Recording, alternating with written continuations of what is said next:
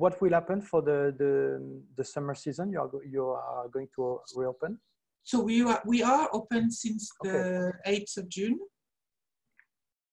So the government in Switzerland was amazing. We got 80% the permanent staff because we have seasonal staff. The seasonal staff, their contract was finished, so they left. We paid them their holiday and they left. And we have 3 permanent staff, which the government covered 80% of their salary.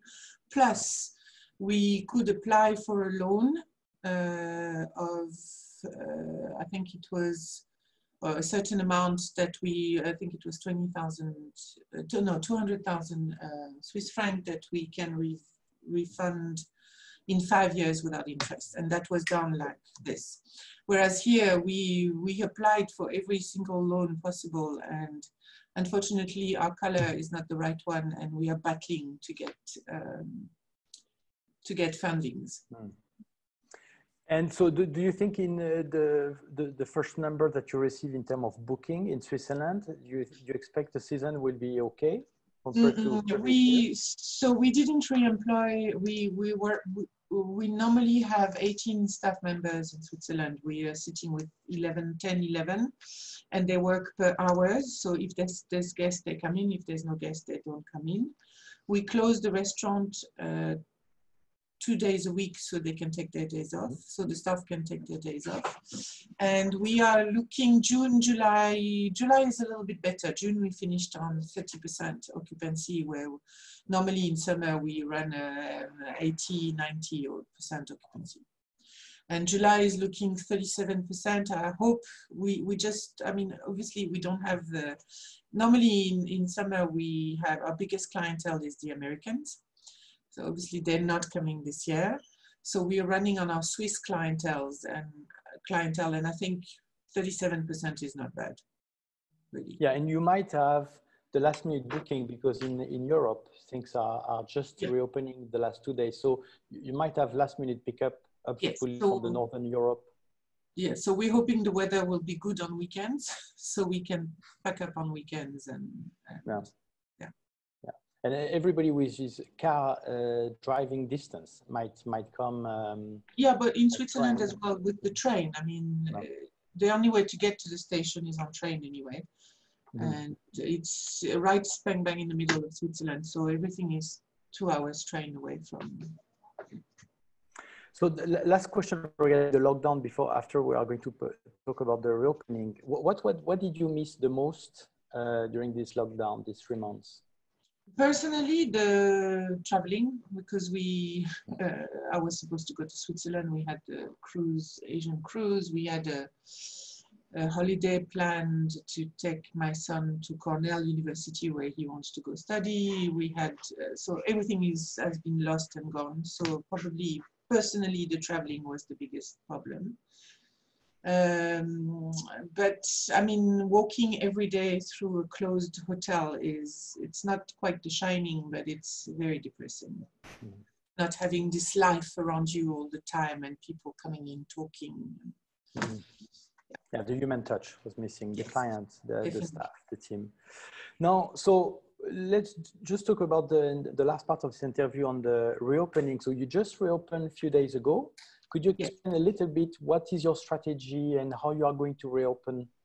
So halfway through lockdown, we realized that we weren't going to get any overseas traveler this year. So we thought of reopening the spa first, because this is what works the most for us. And that was before knowing if the government would let us open. And then reopen the hotel only on weekends for the Capetonians who come and travel and come often to Stellenbosch for the weekend. Yeah. And it happens that the government has let us open the spa first. So the spa is open since Monday. And we're actually doing quite well. I would say we are 60 to 70% busy, which is not bad. And the weekend is arriving, so I'm sure we'll do better this weekend. So we open 8 days a week from 8 to 5.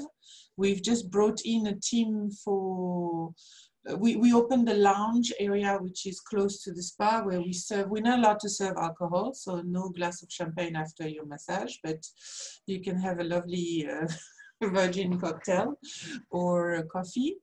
And we also have a little, I came up with a little snack menu where we have 4 items that I run to the kitchen to do if anybody wants.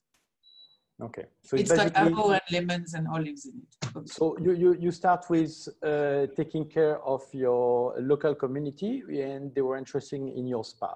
And then, so this was just open, and now the second stage will be. So restaurants are allowed to open, but like I said, they don't serve alcohol. But we don't have we weren't that popular before the lockdown, so we're not going to open a restaurant that was already not doing very well.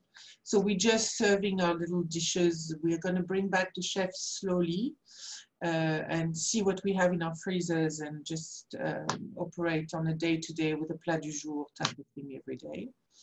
And then when we reopen the hotel on weekends, so we're planning to reopen next weekend. Reservations are open. There's a lot of interest already, and all the interest is about the spa. That people want to come for 2 days and just stay in the hotel and not have to take their cars and just be pampered and dined. So we will have to then probably do some menus for them at night. But it's going to be complicated because they can drink alcohol in their room, it seems. So we probably will have to do a lot of room service, which we are not geared for at all. It's not something that we've been used to do. So we are going to have to improvise and do it well. To be creative. Yeah, but so the interest is still around the spa. So you are going to do like a spa package, bring the spa and the rooms